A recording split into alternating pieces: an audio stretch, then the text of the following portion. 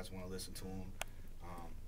Well, yeah, so what was your major influence getting into the game? I know you guys, so you started off kind of in your dorm room and went from there? Or? Yeah, I mean, that was just really as far as the recording stuff went. I mean, I'd always kind of been into music stuff growing up. I always just wanted to play music or just create music. It was just something, you kind of feel inside of you. But, yeah, so like I guess really just freestyling and stuff. Everybody kind of you would get in these sessions, and you might just be drinking and hanging out with your friends, or you might be in the gym or something in like PE class or something. But everybody would always be freestyling, and it was always kind of more of a joke back then. Not really a joke, but just like something you didn't really take serious. But then I don't know. I just had this urge to write songs, so. I guess kind of like once I moved here, I started trying to focus on actually writing songs, and then that's where the actually recording process came into the school.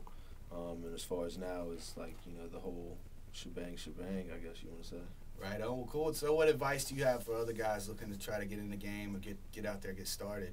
I mean, right now, it's a funny climate in music. You got some of the biggest artists in the world, and they're not even really selling, the kind of numbers that would make the profits that the business side needs. So I mean you got to be ready to just fall and to just like be knocked down and keep coming at it, because I mean it's not even that profitable of a entertainment source right now. So I mean, so you just, like I said, you got to be ready for the worst, and you just got to grind hard. I mean, I can't even.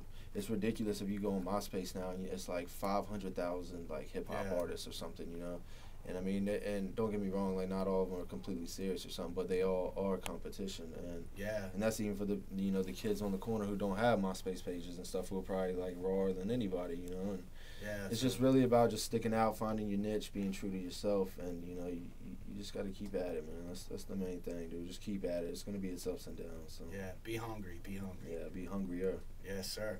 Well, all right. Well, we're gonna get right into some music right now, and I believe this one is off.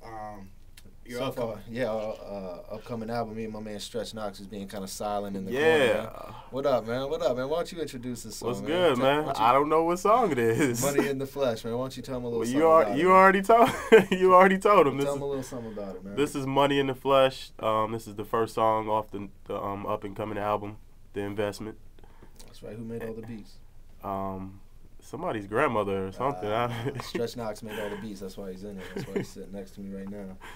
We got a whole album coming out, 14 tracks, maybe a little bit more. We're still in the process, the finalization. So you're gonna love it. Yeah, this is the like I said, this is the intro. It's called Money in the Flesh. I think it's a dope song. So this is the first time anybody's hearing it, really. Actually, probably ever, right? Yeah. First time anybody's hearing it. Straight WZMB. Exclusive. All right. So here's Money in the Flesh. That's what up. Boom. All right. So we're jamming, listening to that, feeling that. All right. So we can take a little break.